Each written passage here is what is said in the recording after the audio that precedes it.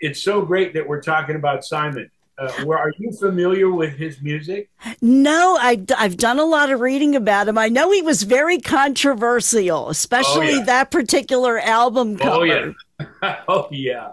It's really funny because it goes back. Simon was actually a staff writer at Elektra. Okay, and he was knocking around, and he had become friends with a couple of the musicians who were Neil Diamond's band. And Neil Diamond had built a recording studio in his backyard, and he let his band members go in there and do whatever they want. I mean, if they wanted to cut a single, they want to record some songs. He was just really that kind of guy. And Simon got to know him as well. So they kicked around a lot, with that. And then I found that out after I had met him. He had signed to Spin Dizzy Records. And I don't know whether you know anything about Spin Dizzy, but Spin Dizzy was started by a guy named, his name was Art Linson. Oh, Art Linson, I remember. Wasn't he the one that gave you the hard time when you were Yeah. working with JoJo Gunn? Thank you for remembering, Joseph. Yeah. I mean, we talk about mistakes that we made in our lives. I mean, that was one that I totally regret. I mean, he just got on my nerves. I threw him out of the office. And then he went on. I mean, not long. He had started Spin Dizzy, I think, in 71. But by 73, he had closed it down. And now I think Spin Dizzy is a record store somewhere. It's a big online record store. But he closed it down because he got into the movie business. He did Fast Times at Ridgemont High. He did a lot of really big films. And the regret there is that, maybe I would have been able to do some of those movie posters if I had been so. But sometimes you just can't help it. And when I was younger, and this was in our first office at the crossroads of the world, we had moved out of our little one-bedroom house up on the hill there on Ivar and Vine, right above Capitol Records. And we had moved into Mel Blanc's first recording studio in the crossroads of the world, which was this complex that all these little office buildings and stuff, very much like the Seven Dwarfs, Snow White. I mean, it was these little cottages, and it was mainly built for the movie business. And there were a lot of independent producers and writers, and like I said, Mel Blanc had a recording studio there before he moved into another facility. But it was really kind of a great place to be. It was really more in the style of Civic Pioneer because we were never the big fancy office with the marble floors, and that just wasn't us. I mean, when we moved in there, we painted the floor silver. We hung our album cover sheet proofs from the printers all over the walls. I mean, it was a really different kind of place, and and Simon Stokes was a different kind of recording artist. He was, and I know him because, or I knew about him a little bit because he was friends with, like I said, Art Linson. Art Linson was friends with Jack Holzman. Jack Holzman started Elektra Records. Okay, and he really liked Simon because Simon was a kick. I'll tell you, when we first met him, I saw him come walking up the way at the crossroads here, and he looked like a biker. He looked like a Hell's Angel. And I'm thinking, oh my God, what's this? Who is this guy who comes into the office? And Skip Taylor's mom is our receptionist. Skip manages the Canned Heat and a whole bunch of other groups, and we became friends with him because his mom was our secretary. But Simon came in, and it was like, it was like a Hell's Angel walking into your office. He was like that. He had all the stuff, the vest, and didn't have any colors on his back, but I didn't see him from the back at first. And he comes in, and Jack Holzman had suggested, because now we're doing work for Elektra Records. Jack went on to run Panavision and brought us in there. We were in there for like 8 years at Panavision doing all their stuff, Panavision movie cameras, including their logo that I revised without telling him. But so Simon had signed to Spin Dizzy Records, and he and Art and Jack were friends. And Jack said, "Hey, you should really check these guys out. They're really cool. And I really like Simon. I'd like him to get a really good album cover. So Simon comes over without art.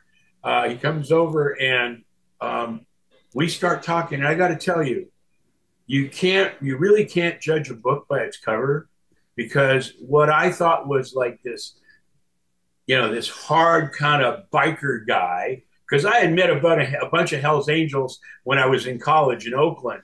Uh, a, a really good friend of mine, a great artist, Rick Rodriguez, he and a couple other guys rented the Hell's Angels old clubhouse on 14th Street in Oakland. And we'd go over there and we'd be working on art projects and stuff. And, 10 bikers would pull up in front, come in and party with us and stuff. I mean, they were very strange people. And Simon fit right in there. I mean, you could put him in there and you would swear that he was a Hell's Angel. He had that look. But when he started talking, he was like the softest, just poor. I mean, you just fell in love with him. You fell in love with him because he was so unique. I had never met anybody like him because his outside appearance was, but I guess everybody in the 60s was kind of like that anyway.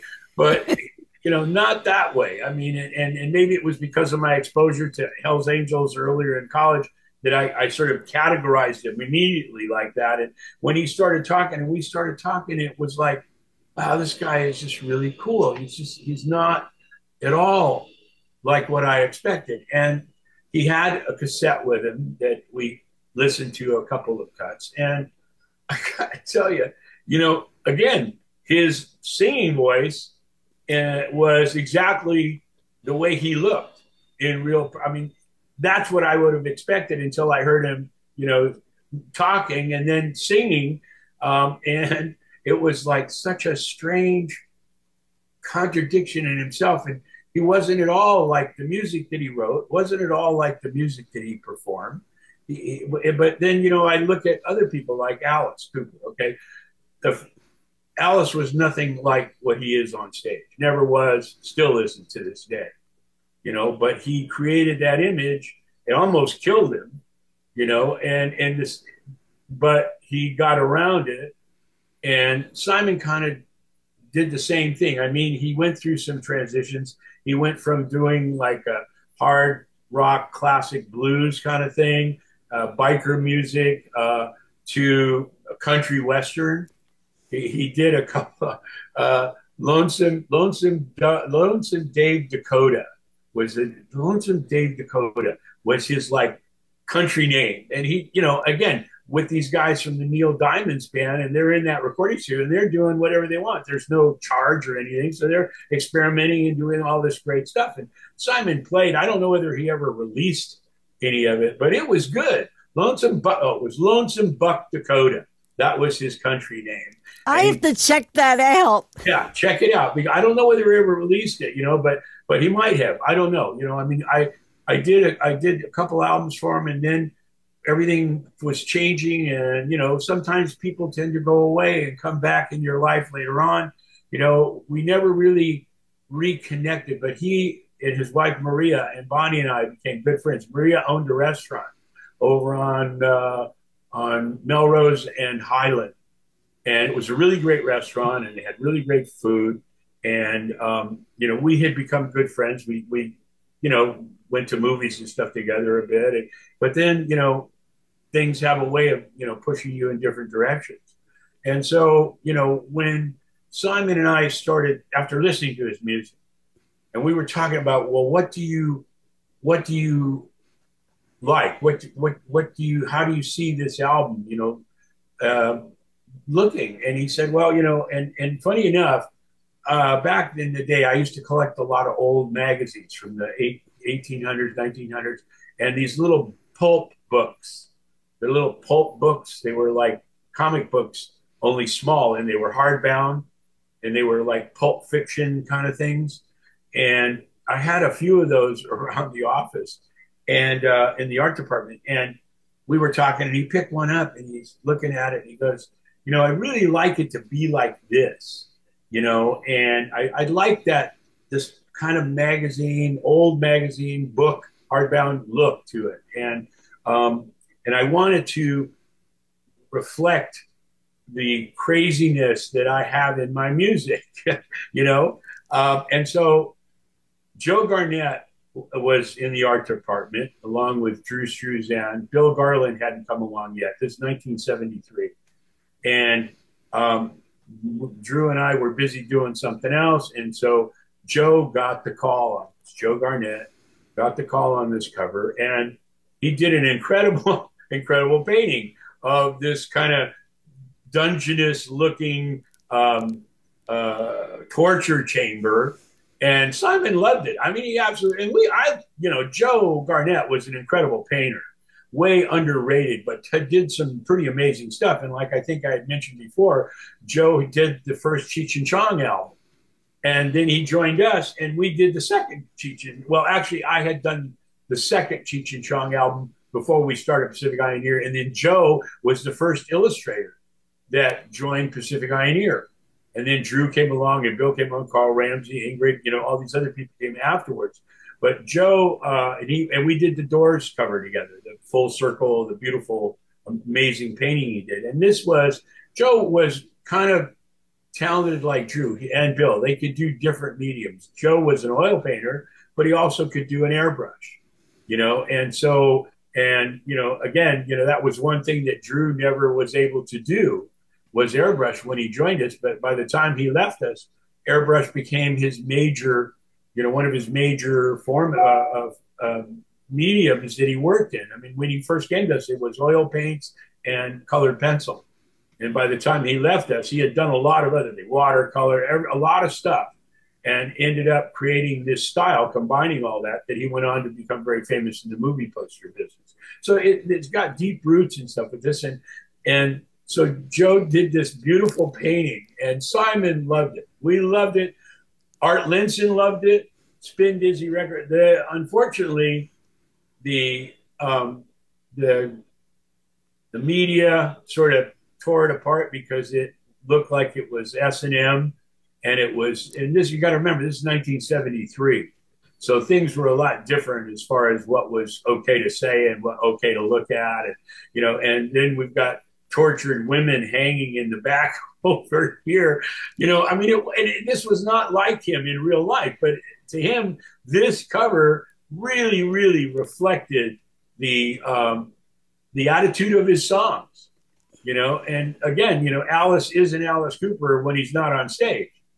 So Simon Stokes wasn't the same Simon, and his name was Nick Stokes, was not the same person when he wasn't on stage or in the recording studio. But this album got a lot of controversy because of that.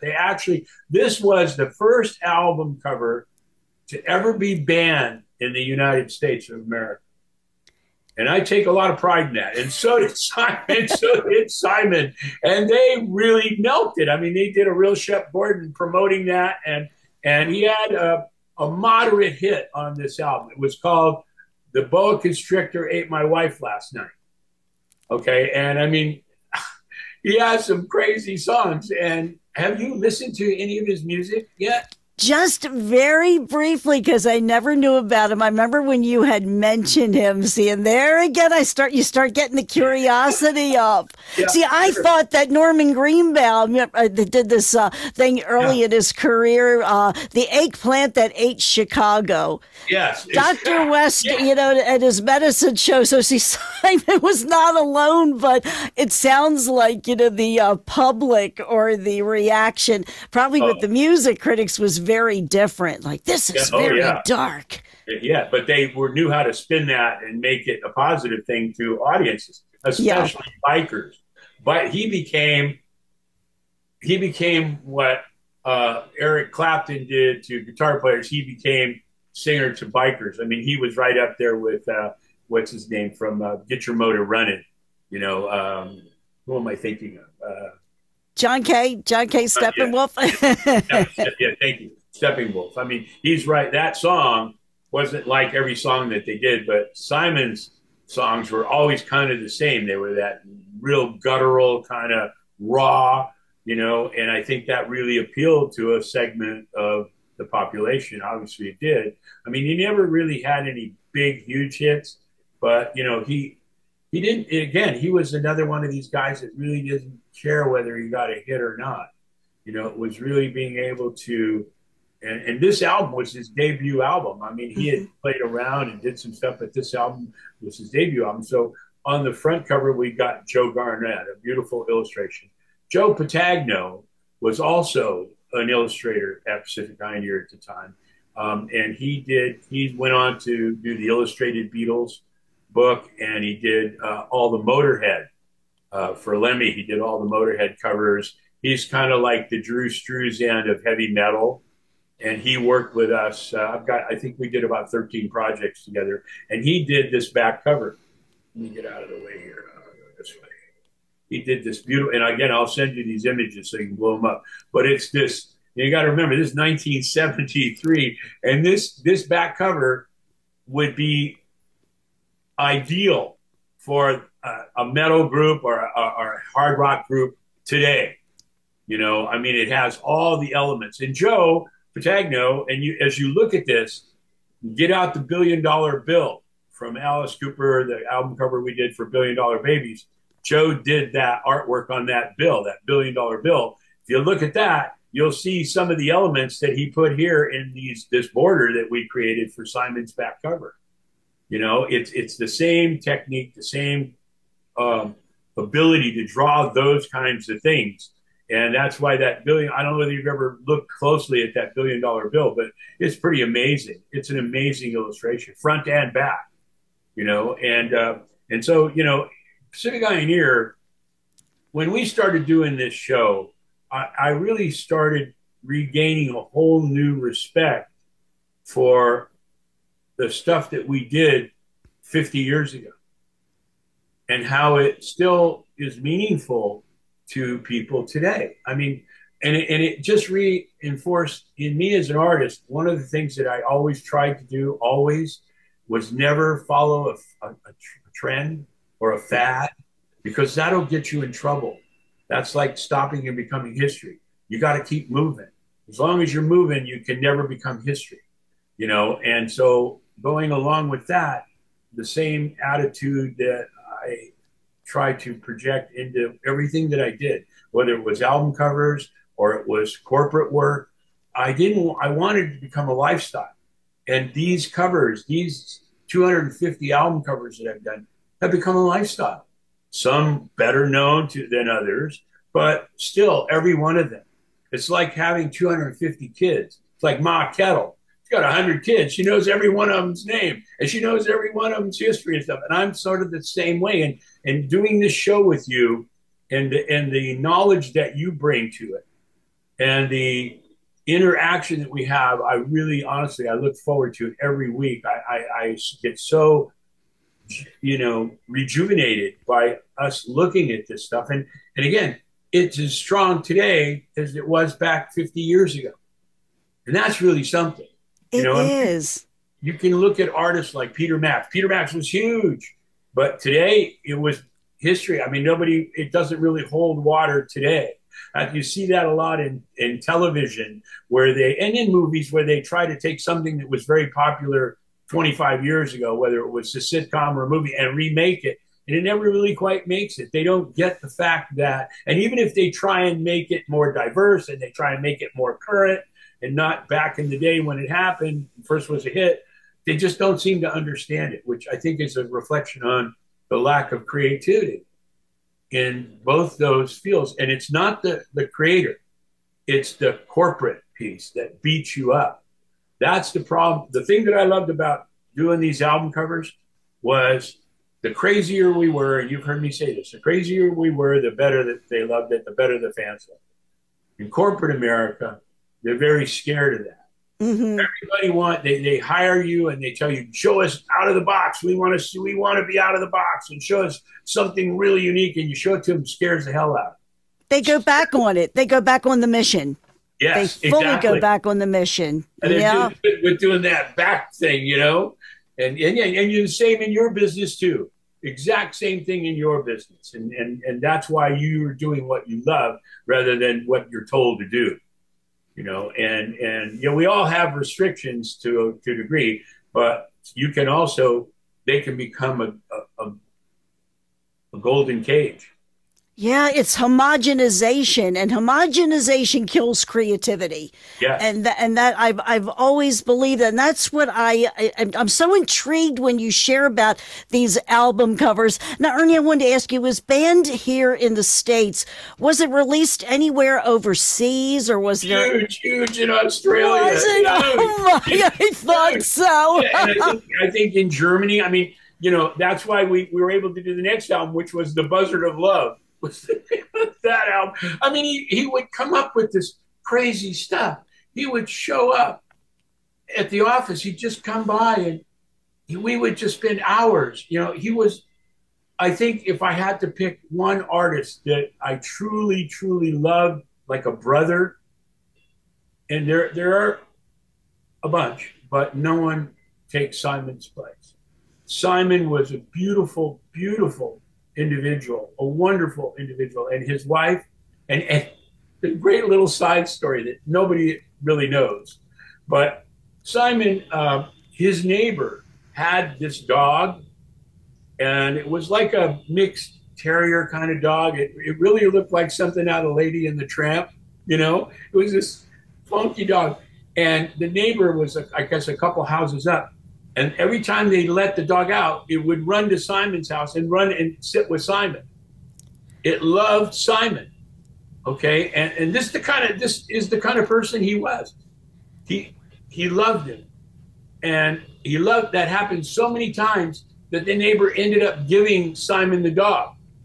Well, that's a great story. And Simon named it Beans because it was like a hobo dog. It was like, and Simon could really relate to that funky kind of stuff. And he named it Beans. And everywhere that Simon went, Beans went with him.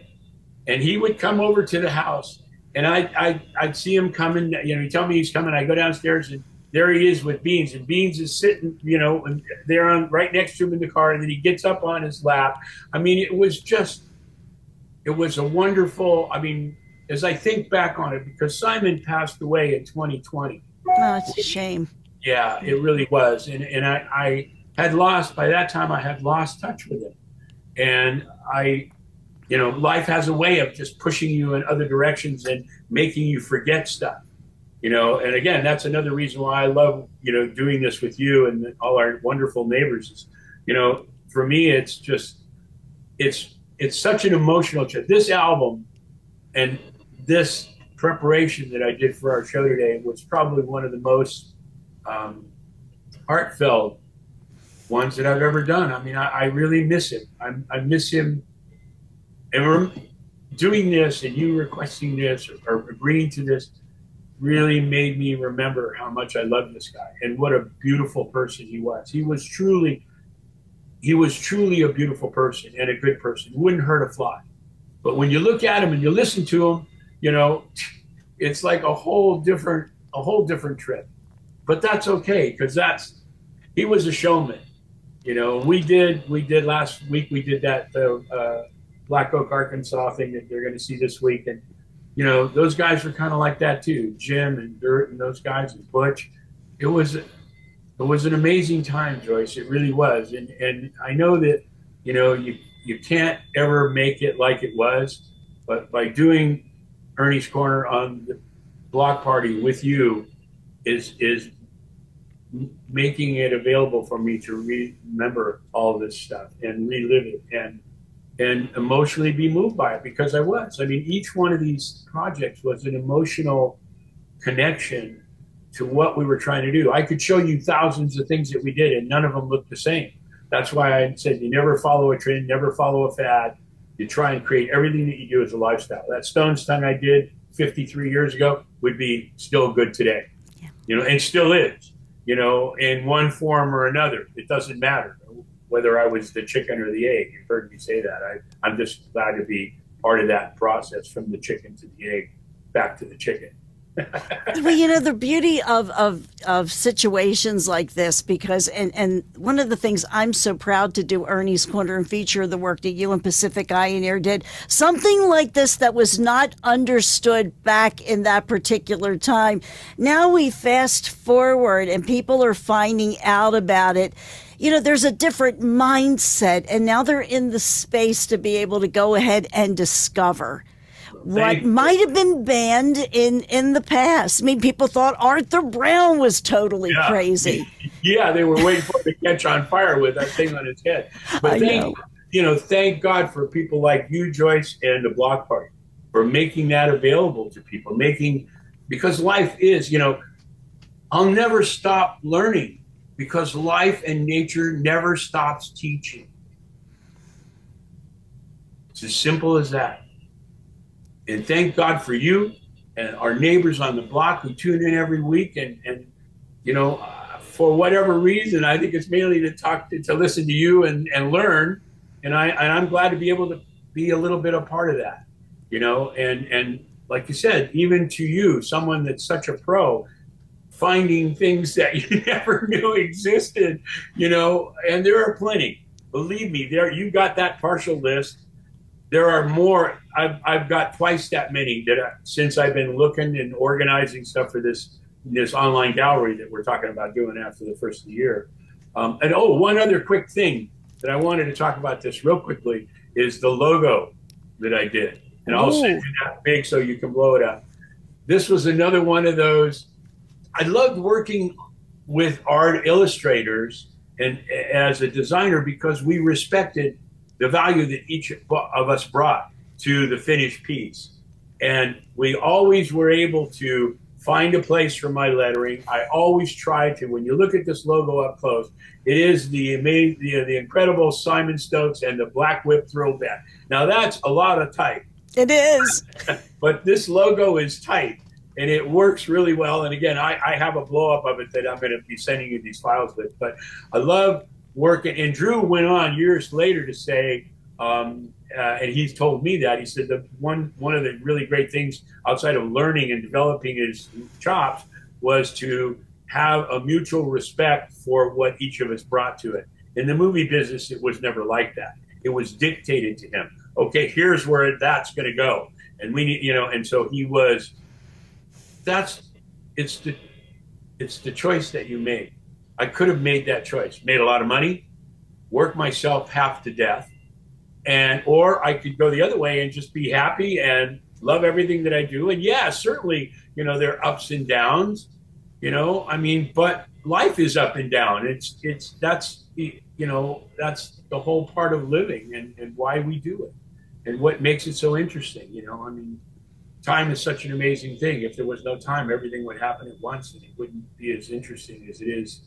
The cliffhanger on Friday for the next chapter on Monday, so, but now I know the song. I'm looking forward to this because, as I mentioned, I'm still learning about Simon thanks to you. So I want to hear your choices. Well, he did a lot of great stuff, but for me, the boa constrictor ate my wife last night was great. And then the devil just called my name. So if you had to choose between those two, people already know the boa constrictor ate my wife last night. There are a few of them out there.